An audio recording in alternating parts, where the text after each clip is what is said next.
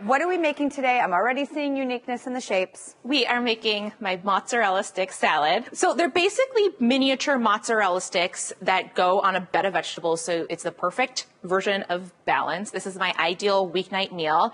And it's very easy. The hardest part is making the actual mozzarella sticks. So we have our little cubes of mozzarella here. Show me, Molly. And you just take them through a standard breading process. So dip them in the flour first, get them nice and coated. You can do a few at a time. Grudge. Now transfer them to the egg. This is just beaten egg with a couple of splashes of water. And then, we've got to mix up our breadcrumb mixture. This is a really tasty breadcrumb mixture. There's both panko and plain breadcrumbs, so you get those two textures. And then there's some Parmesan cheese and garlic and onion and some Italian seasoning. It's a really crunchy coating. I also want to point out this most beautiful spatula that I'm using is Molly's design made with Williams-Sonoma to raise money for No Kid Hungry. These are Williams-Sonoma. Thank you.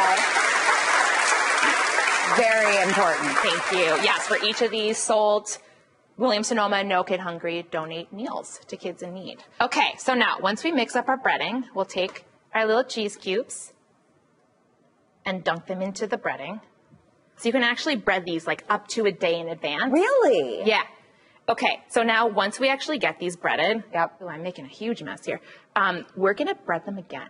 Okay. To get an extra thick coat. So dump this back into the egg. Back, reverse it. So it goes back into the egg and then again into the breadcrumbs. And that way they stay hotter longer, they stay meltier, and then you just have more to crunch on too.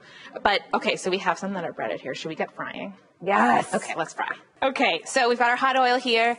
This is a layer of oil in a pan. You know how when you have to give medicine to like a pet, like a dog, you hide the medicine in a lump of peanut butter?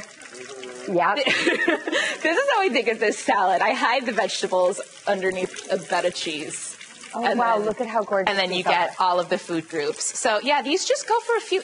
They're already getting golden. Oh, yes. Let's mix up our dressing. Okay, perfect.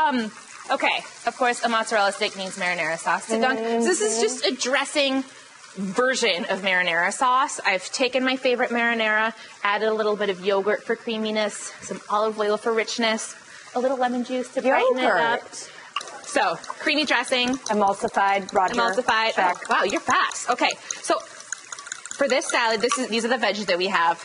Some spinach, arugula, olives, which bring life to any salad. Even the simplest salads love to add olives.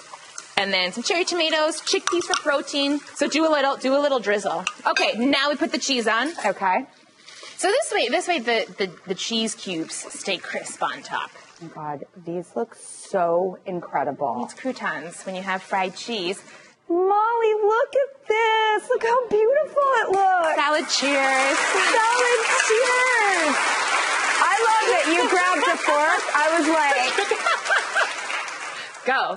Because I just really want to. I just want to eat cheese. The child in my belly wants to eat cheese. By the way, what's your latest pregnancy craving? This.